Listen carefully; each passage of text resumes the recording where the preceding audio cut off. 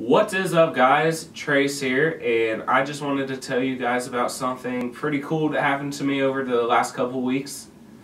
I was down, if you've been watching my other XUPOV videos, you would have saw that I went to Blink Cincinnati, which was a huge interactive and innovative art and light projection show that happened in Cincinnati.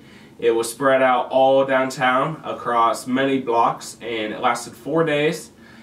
And over 1 million people came to check it out, which is a pretty big thing. It's the largest show of its kind that's happened in America yet, so that's pretty cool.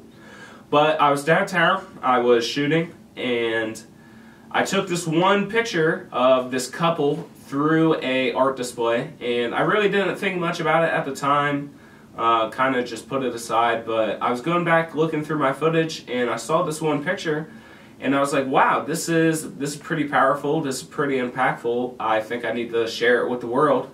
So I put it up on Twitter, and it ended up getting picked up by a news anchor at Fox 19 here in Cincinnati. And he called me, he gave me his number, and I called him, and he ended up interviewing me for 15 to 20 minutes. And he said that he really liked the story, and he thought they were going to share it. So later that night, Fox 19 ended up putting it up all over their website, on their Facebook, on their Twitter. A couple other pages picked it up. The Enquirer here in Cincinnati, another news site.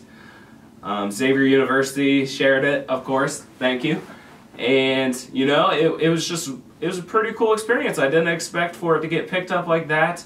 You know, it's just a casual picture I took, but you know, people were kind of drawn to it. So we did end up finding the couple that was in the picture, but you know, still really cool experience overall.